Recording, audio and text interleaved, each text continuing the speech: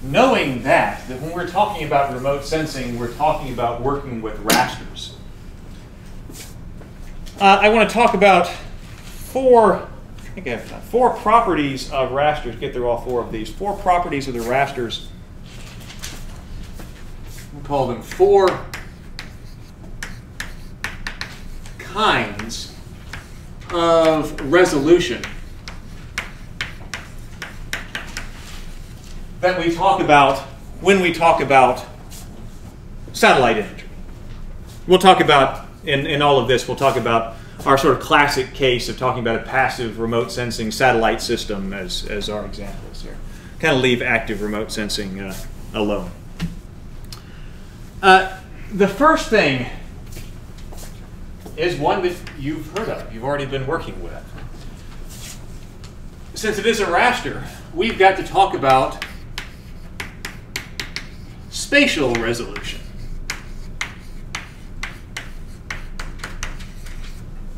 Okay, spatial resolution. Just as if you're talking about, a DEM, digital elevation model, I don't want to directly say the quality, because depending on your purpose, you may need different, it may be acceptable to have different kinds of different resolution rasters. But certainly if, level of detail that's captured. You've got this grid of cells. A raster is a grid of cells, each one of them that is assigned one value. And if you're talking about a digital elevation model, then you get one value in here to assign to tell you that elevation in that particular cell. But then obviously, if this is a 100 meter by 100 meter cell, so spatial resolution of 100 meters, you're going to have a lot less detail than if you had a raster of 1 meter resolution. Right? But so spatial resolution is also one of the first things you want to know whenever you're going to be involved in any kind of satellite imagery analysis. What is the spatial resolution of the rasters that this particular system generates? So if you think about it, our little image of the planet here with the satellite in orbit, and then the sun's over here, and then the sunlight's bouncing off the planet and up into the satellite's collector. Well, it's going to assign some number. It's going to take some kind of measurement about what's bouncing up into it. We'll talk more about that in a moment.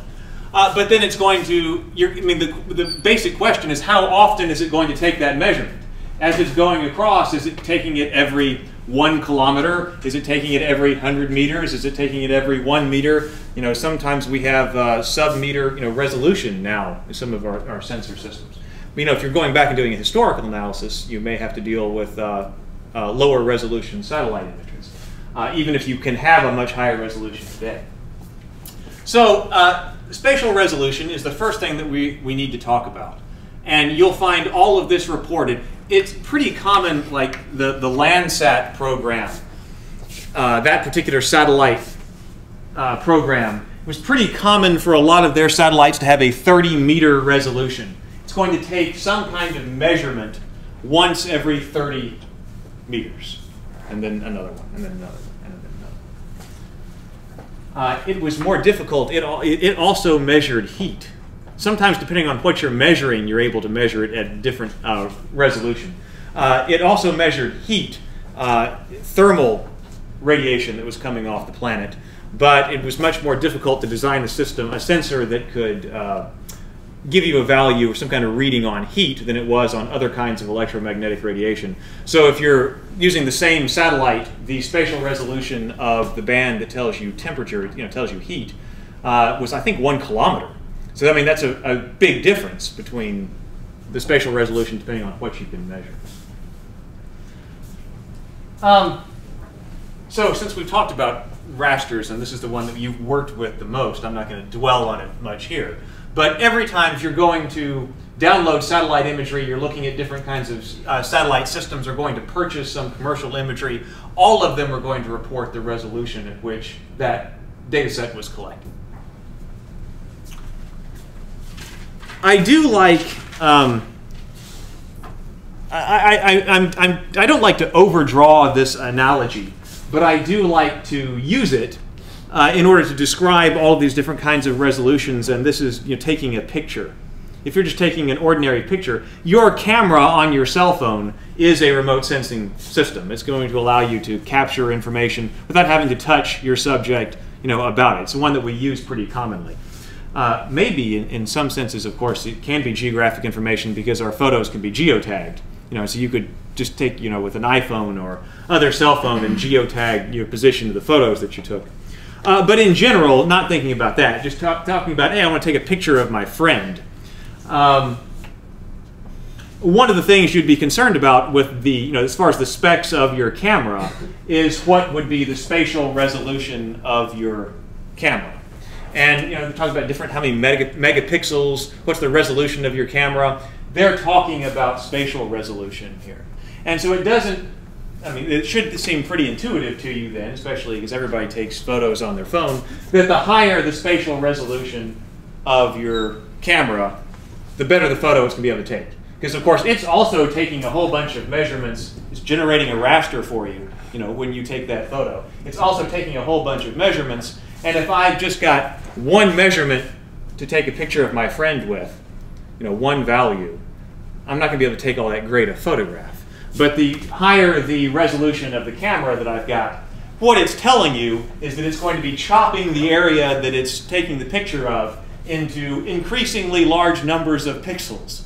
And then it's going to be able to return a value for every one of those pixels. Now, of course, a photographer will tell you that megapixels isn't everything.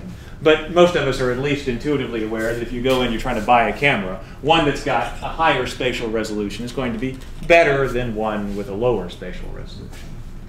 So you can think of it in terms of aerial. Actually, but in general, talking about photography, aerial photography is also a kind of remote sensing system.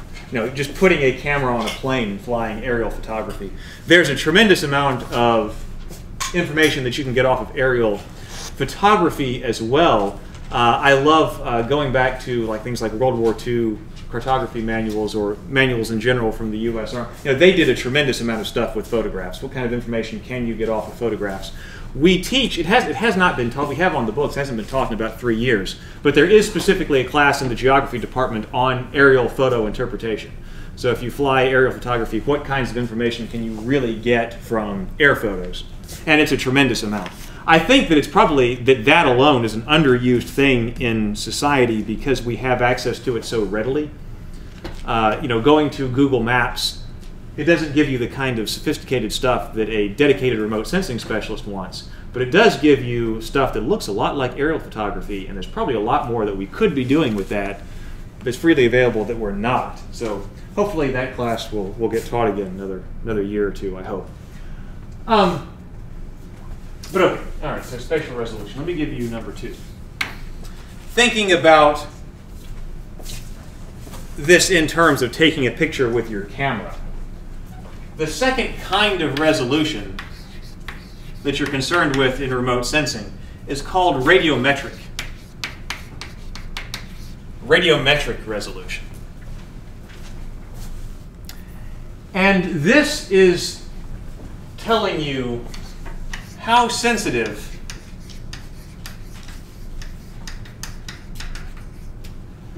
your sensor or the instrument that you're using, how sensitive is to the reflection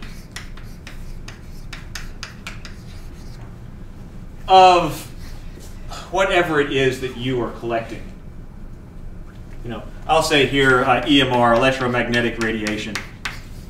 In a general sense, you could talk about how sensitive, a radar system would also have a radiometric resolution about how sensitive it is going to be to the return of the radar signal. But if you're talking about this situation over here, well, how sensitive is your sensor to being able to detect the return of the electromagnetic radiation? So to think about this in terms of taking a photo with your camera, let's say we jumped this hurdle. They say, hey, I've developed this new camera. It's got a 1 pixel resolution. We say, okay, well, that's no good. We've got to increase the spatial resolution. So we do that, and we get this high spatial resolution camera now. But then they go, oh, well, okay, so then the next question is, okay, well, what's the radiometric resolution of that camera? And they say, well, rather low. It can only detect the presence or absence of radiation returning from that area. Like, it'll give you a 0 or a 1. Well, I guess that's better than nothing. But, you know, maybe this particular sensor has a particular threshold.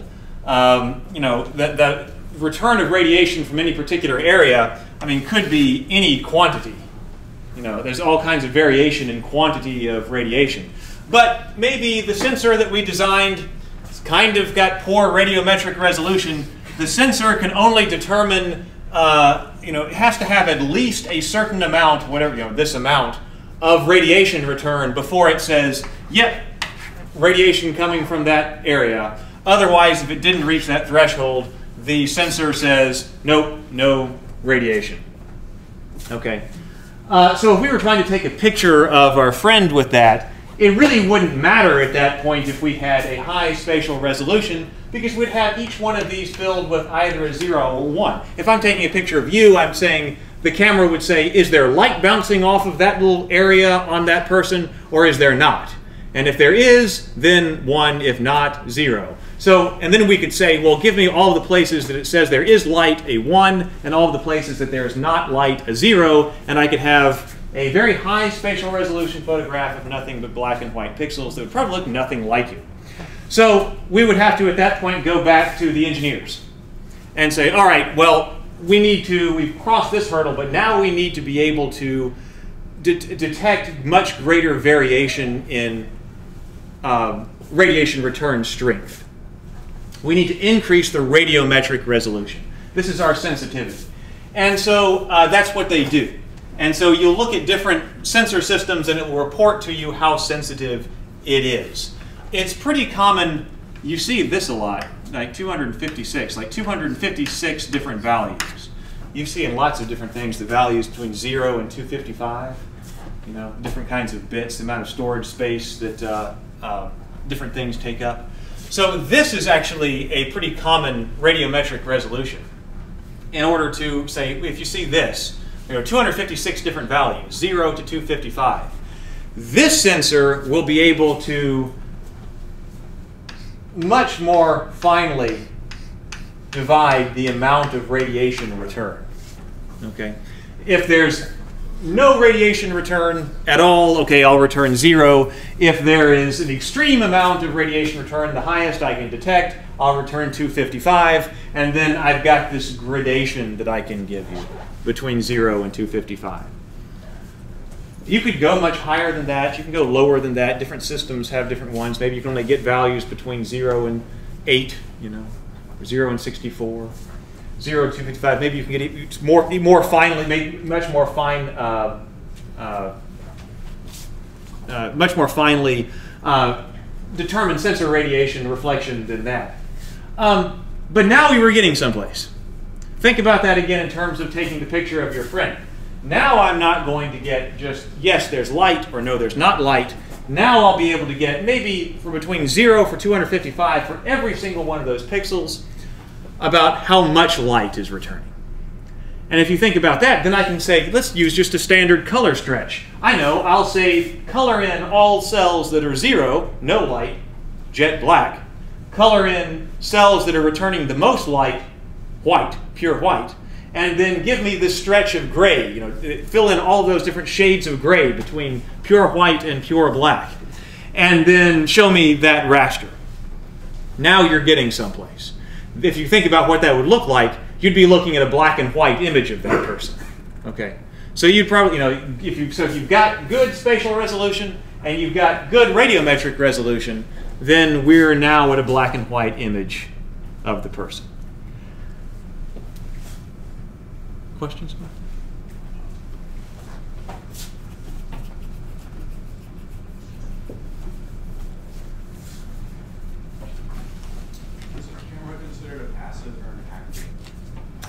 I guess it could be either. Like just thinking about the camera on your cell phone, if you just take it, I suppose that's a passive picture.